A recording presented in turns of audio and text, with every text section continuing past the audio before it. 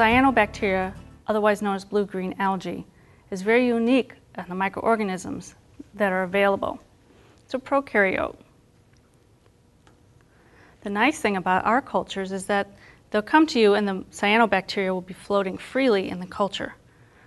Cyanobacteria are found everywhere in the world as dehydrated mats in the desert, in Antarctica, under the ice, and even fossil remains have been found in Australian rock that date back 3.5 billion years ago.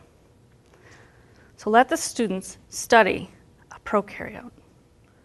Again, they're found everywhere in the culture.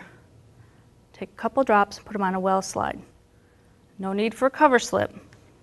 They're not going to go anywhere. Put the slide underneath the microscope. Dim the light. The microscope light intensity is just too much for most microorganisms. So you're going to dim it as much as possible and watch the cyanobacteria underneath the microscope. Very ancient life form. Use it to study evolution, as they are part of the oxygen cycle and the nitrogen cycle, to talk about the acquisition of photosynthesis by algae and plants.